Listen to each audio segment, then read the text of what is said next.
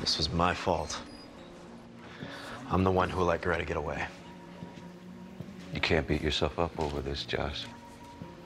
Greta's plan was already in motion. You didn't start the fire, you just got burned by the flame like everybody else. Yeah, well, still. I can't believe this was our people who did this to Hayley. Those are not our people, all right? They are a cancer that needs to be wiped out. And that can wait till tomorrow.